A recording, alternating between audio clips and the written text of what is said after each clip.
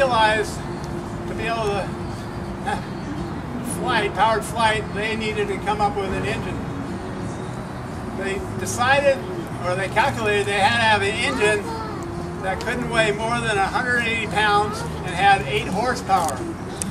Their engine came in at 200 pounds, but it had 12 horsepower. The museum back in 1993, 10 years prior to the centennial, decided they wanted to have a prototype of the Wright Flyer engine. 3 of my predecessors in the machine shop in 2.5 years made 2 engines, and this one has run on the anniversary every year since. And it's very simple.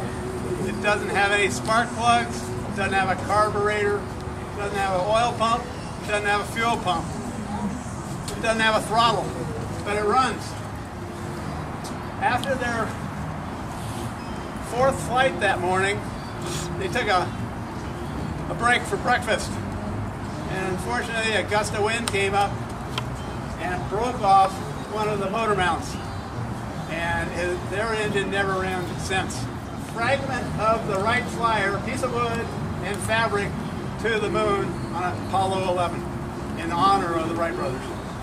I will run this just for a very short time, because in the past we've had problems running it too long and we burn the exhaust valve. These exhaust valves needed to be made out of aged cast iron. My predecessors in the machine shop found some in a junkyard here in San Diego. The valves in this engine were made from a Coronado manhole cover.